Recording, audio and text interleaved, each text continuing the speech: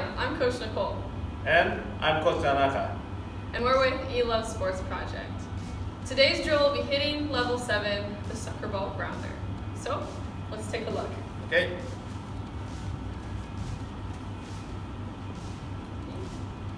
Zero, 1, 2, and 3.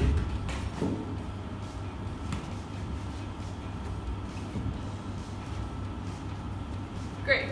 So, this drill is to learn to synchronize the movements of the grounder thrown by the coach and the pendulum swing we already used in level 8. To do this drill, there are 3 key points. Key point number 1, swing with a pendulum swing. Great. Yep. Key point number 2, it should be the same timing as the 3 twist drill. 0, 1, 2, and swing. And on 3, you explode and make contact.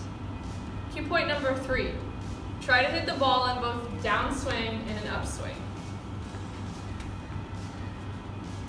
So on a downswing, you make contact when you are still, when you haven't hit the halfway point of your swing on the downward motion. And your upswing is when the bat is becoming up off the ground. So we have downswing and upswing. So if you're able to use both of these swings, you can hit a more wide range of pitches. So let's see it again.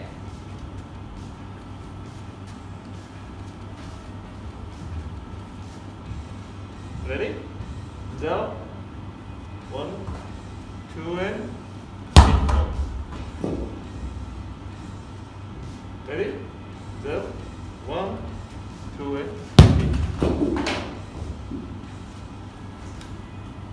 Great.